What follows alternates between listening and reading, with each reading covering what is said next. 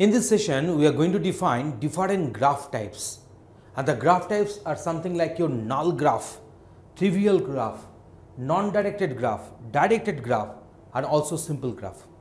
See, what is a null graph? A graph having no edge is called a null graph. That means the graph will not have any edge, but the graph might be having some nodes. So there is no edge is called a null graph. That means if I draw this particular graph where 3 nodes are there but no edge, that is a good example of a null graph. Okay, a graph having one vertex is called trivial graph. That means if there is a graph which is having only one vertex, so this is known as a trivial graph. It is having only one vertex. Obviously, there is no question of having any edge, only one vertex will be there.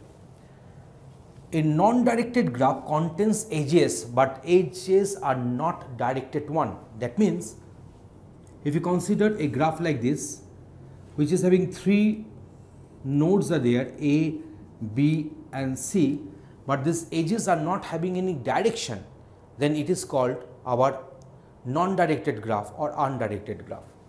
So now next one is the directed graph. This is a non-directed one. So directed graph will be having the edge, and edges will have the directions, and that's why it is called a directed graph. Okay.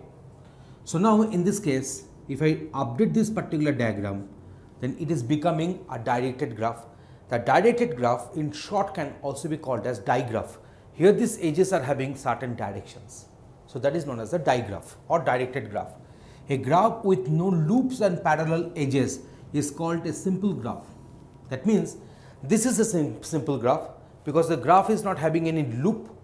Loop means that is one edge which will have the same vertex which has been attached twice with this particular edge as the end vertices. In that case, that will be known as a loop.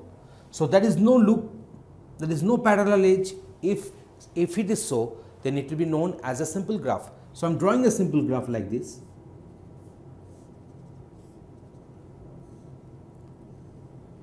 So this is an example of a simple graph because it is having no parallel edge, no looping is there, so that's why it is called a simple graph.